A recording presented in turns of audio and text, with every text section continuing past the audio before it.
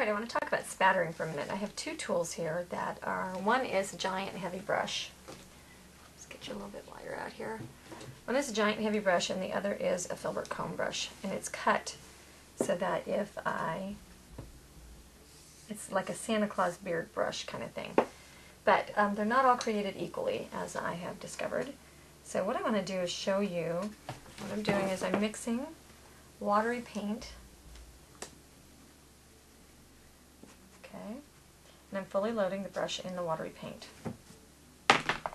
Now, if I were to just go up above and smack my brush on over my piece, then I would get a snow effect.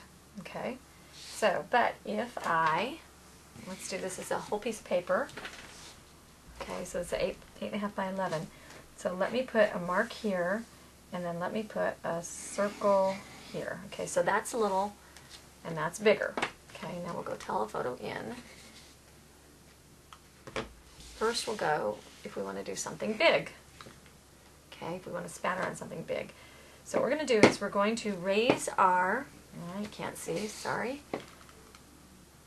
We want to raise up, we have this piece for knocking against, and then I'm knocking right about the silver, the ferrule line. Okay, get that paint off there. Okay, now what I'm going to do is I'm just going to tap right smartly over where I want the paint to fall. Okay, now one or two little dots escaped, but if we go in real tight,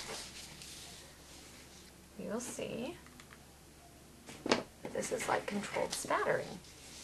Okay, so this is like there's a couple little dots here, a couple here, but for the most part, all of my dots landed right here in the middle. Okay, I've got a couple little spare ones, but now we'll do it right on the X, and you'll see the difference this can make. Okay, so now with this one, I'm going to lower this thing down so that, and I'm going to back it up so that my tips, the spatters are going to kind of fall onto that, so you've got to move it back just a little bit away from your X, like not right over the top. And then you can spatter exactly where you want to. X marks the spot. Look at all those spatters right on that little X.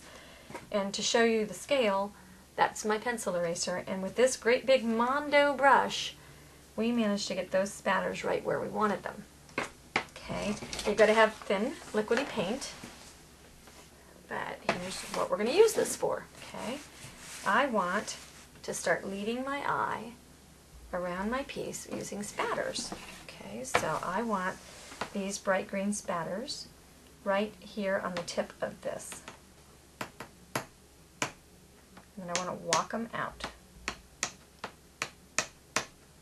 Okay, so I can put spatters exactly where I want them.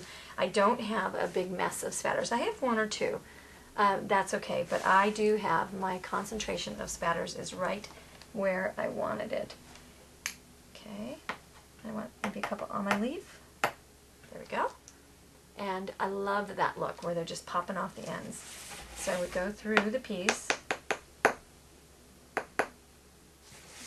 And yeah, love it. Love it, love it, love it. At the ends of our leaves, then we add these little spatter pieces. And maybe they could come off. And so notice that I'm not going okay, let's do this. Be careful, your spatters will stay wet. I'm not going tap, tap, tap, tap, tap, tap, tap, tap. I'm going one sharp tap. And that's what gets you the effect. You do not want to go, tap, tap, tap, tap, tap, tap. Oh, and if you want to do a trajectory, this is important.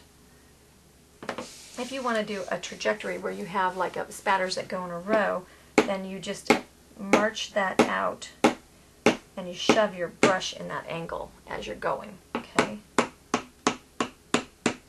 And then they'll go boom, boom, like that. I had maybe just a little too much juice right there. However, that would be pretty in the right effect.